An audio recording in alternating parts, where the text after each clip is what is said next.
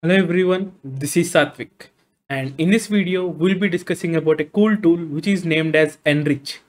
So without getting any delay, let's dive into the video.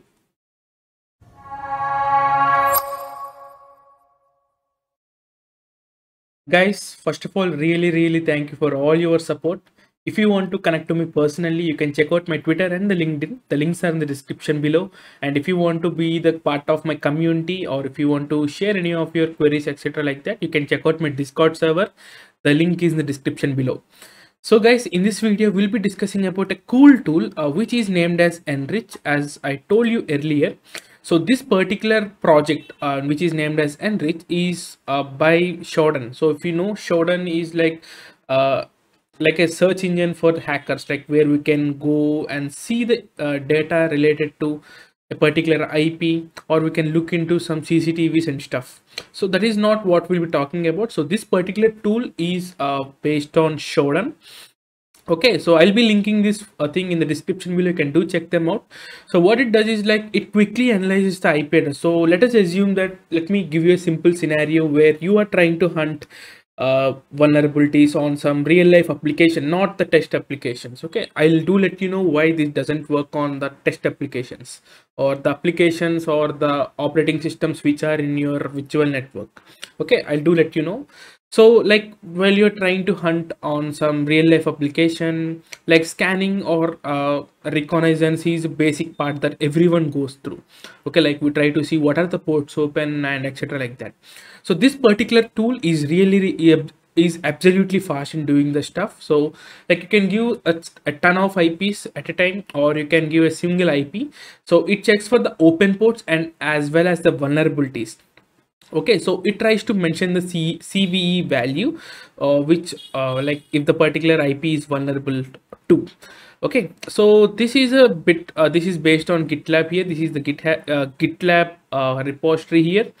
So you can see they had given some information like this, like you can it takes the IP address, it shows the open ports, like tags, like whether it is based on cloud or anything like that, like CPEs, and also the vulnerabilities. Like once you find this kind of CV, you can simply copy this CVE and you can look what it is vulnerable to and how you can exploit that. Okay, so installation is pretty simple. So I'll be showcasing this in process of installation on my Parrot OS. So you can feel free to use any operating system of your choice, anything which as of now based on Debian. Okay, so let me download this particular thing. Okay, and let me paste that.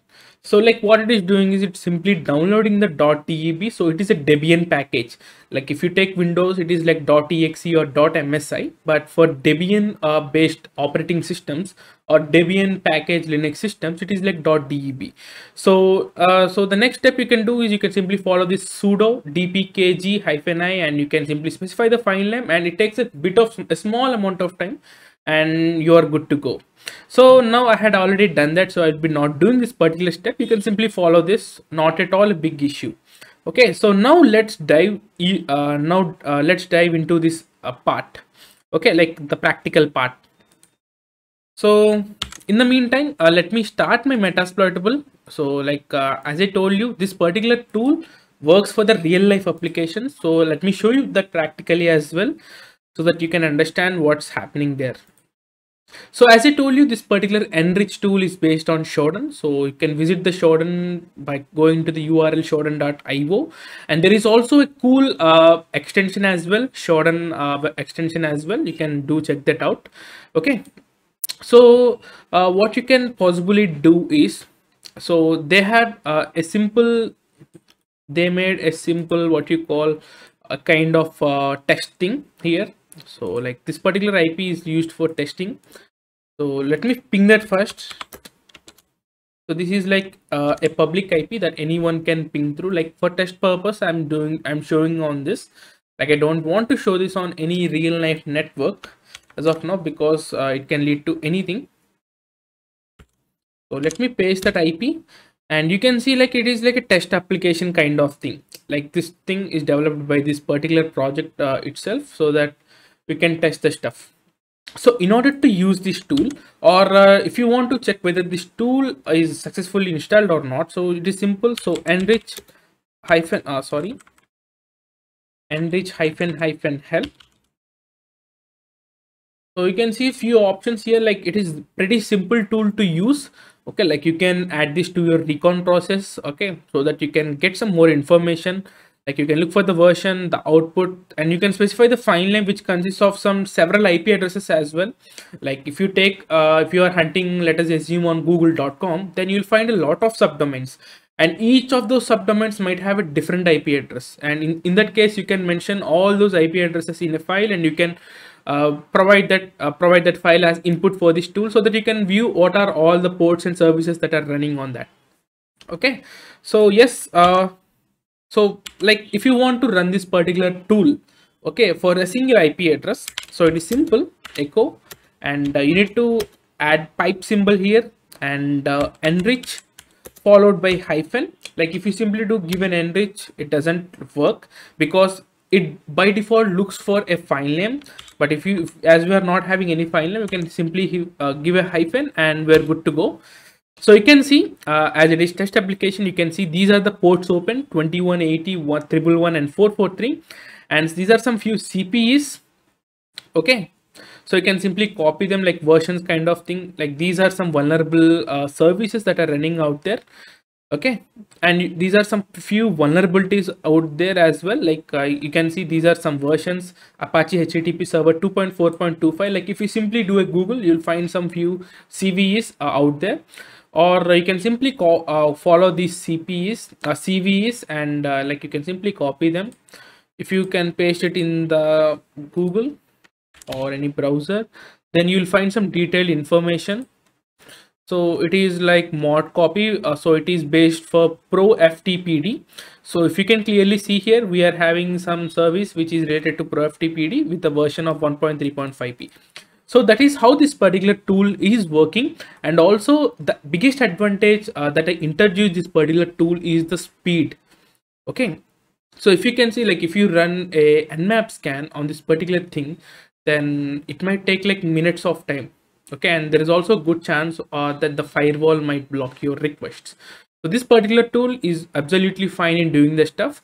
And in the meantime, so as I told you, this particular tool only works with the internet stuff. Like if you can take here, this metasploitable is hosted on my network. Like this is a normal network, like which Shodan doesn't have an access. So let me find out the IP address. So if you can do, I did a simple, and we got the IP address of this metasploitable. Like the Shodan doesn't have any access to this particular net thing. Okay, like even though if I do a quick echo paste and enrich hyphen, like you won't get any output, because as I told you, this enrich is based completely on Shodan. Okay, that is the point that you need to remember. Like if you take, there is some rust scan kind of thing which are based on nmap only, but they are a bit faster. But this particular tool enrich is completely based on Shodan.